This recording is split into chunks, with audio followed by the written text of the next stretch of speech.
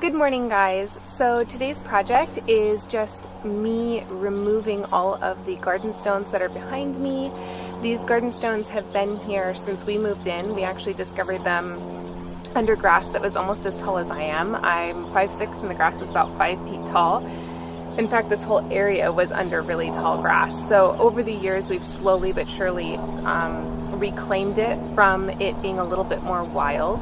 And now we're moving into a new phase of the property in which we are going to create a cottage garden on this whole side of the yard and move our production garden to the south side of the field.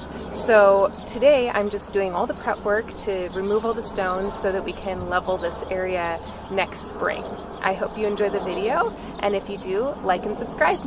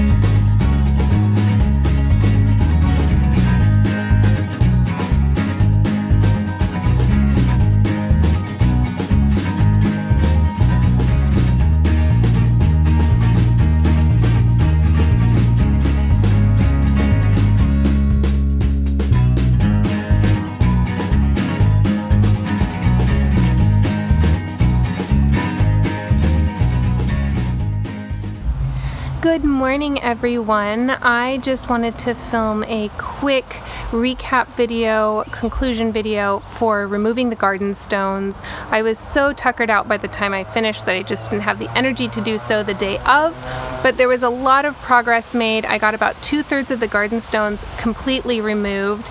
We ran out of pallets, and so we now have to go get more pallets, and once we do that, I'll be able to continue and finish the garden stone removal, and then it will be all ready for us to level it and create the cottage garden space. So here is a video of all the things that were accomplished that day. So this is all the work that was done the other day, all the stones removed from here.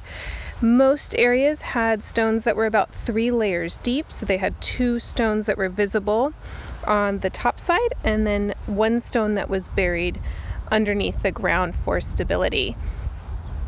I did it around the existing garden plants. Our zucchini and our crookneck squash are still producing, as are our bean plants and our tomatoes and our corn. So I didn't take any of those out. They weren't disturbed. The root systems were totally fine from removing all of the stones, so they just will be in there until the end of the season when I clean out the garden.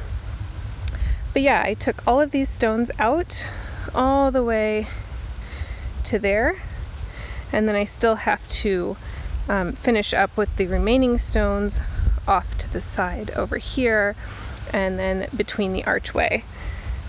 But yeah, we're getting close and I can't wait to see the final result.